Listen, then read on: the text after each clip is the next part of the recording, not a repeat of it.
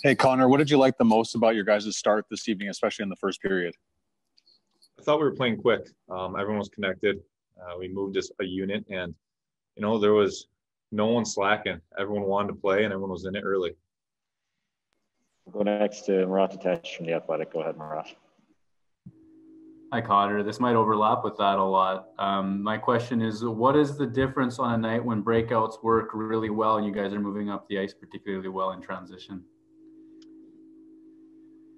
Well, it takes away any sustained momentum that they're trying to get, and it keeps the game out of our end. So that's kind of what the game is for. We got to keep it out of our end and keep it in their end. And when you're breaking out that nicely, it allows us to play and right into our hand with our offense. And we'll go next to Ken Wiebe from Sportsnet. Go ahead, Ken. Connor, what'd you see from Ville Heinola in his season debut tonight? No, I thought he was good. He's a great player, and he's going to continue to get better. So I like him back there, and he's going to take some time to meld with us, and I think a couple practices will help, and then I think he's going to be a standout player in this league. And we'll go next to Jason Bell from the Free Press. Go ahead, Jason. Hey, Connor.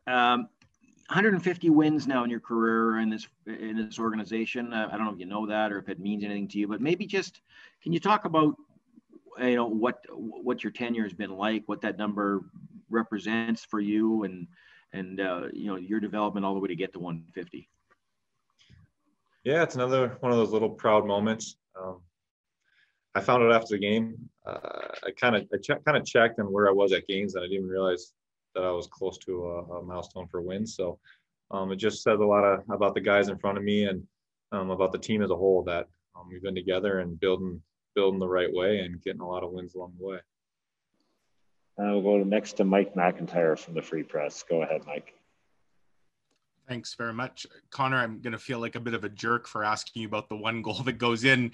If you're going to lose a shutout late in the game, would you prefer it on a beautiful goal or a broken play that almost looked really lucky that they put that in? And how frustrating is that? Well, I don't prefer any of them. It makes me really angry because played almost a perfect game and then a guy shoots one wide and that's what happens. So I don't really care how it goes in. I just don't want it to go in. For me, I like the team game and we got to win. So I'll be able to shake it off. It would have been nice to see a goose egg up there though. And final question to Jason Bell from the Free Press. Go ahead, Jason. I got a bonus one in here, Connor.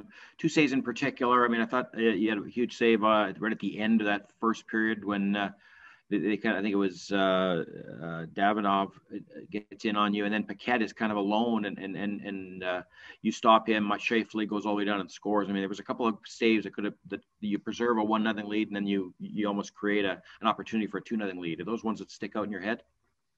Yeah, absolutely. That's when I was called upon, and I did my job. So I mean, everyone out there did their job tonight. Everyone was fantastic, and it was a really fun game to watch and be a part of.